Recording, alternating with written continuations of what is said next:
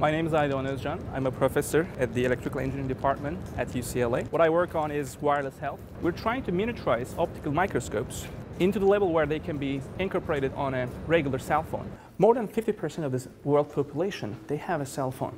And imagine that this cell phone could be used for imaging cells. If there is malaria, if there is tuberculosis, you could be able to diagnose those. So this is my cell phone, and it has the ability to take pictures and take a video, like me taking a picture of yourself.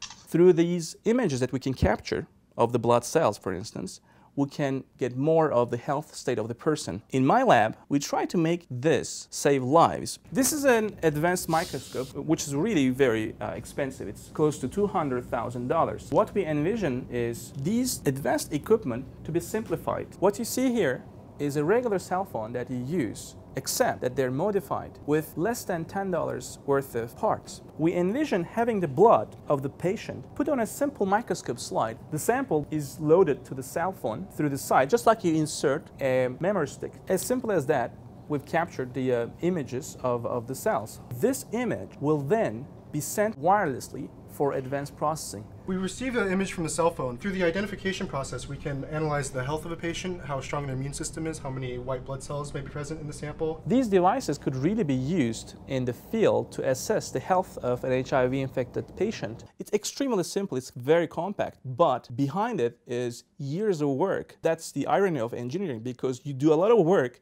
to make it look as simple as possible, but there is a lot of infrastructure behind it that makes it work, and the end user thinks that is cool, that's very simple. And that's what really the impact is.